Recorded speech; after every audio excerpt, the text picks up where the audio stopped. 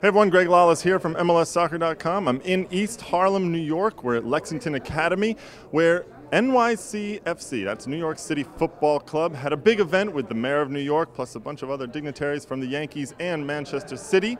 The big news coming out of this one, they announced their director of football, Claudio Reyna, former USA international, former New York Red Bulls, and of course, former Manchester City player.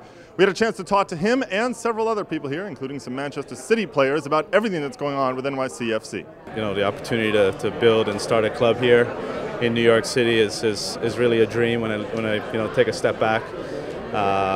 With the support of Man City, the Yankees as well locally, it's really something that I can't wait to get started. Today's a great day, but I'm really looking forward to the days to come and get to work. We thought about we needed a football director for New York.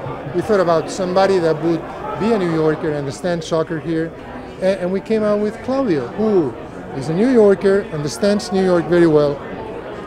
He not only is a U.S. national team member, but also captain. He played in the Olympic Games, and he not only played in Europe, he played with us in Manchester City, so it's perfect. And a great, almost coincident, fortuitous combination of him being a Man City player and also living here in the New York area and working with our federation on youth development. So when you put together Claudio and you put together Ferran Soriano, are people that we are very close to, and we believe they'll be a great ownership group. MLS has grown so much, even since my time when I finished. It's really incredible to see with all the new franchises. So just to be a part of that and the growth, and really representing that here in New York City, which for me the greatest city in the world, is truly a privilege and an honor.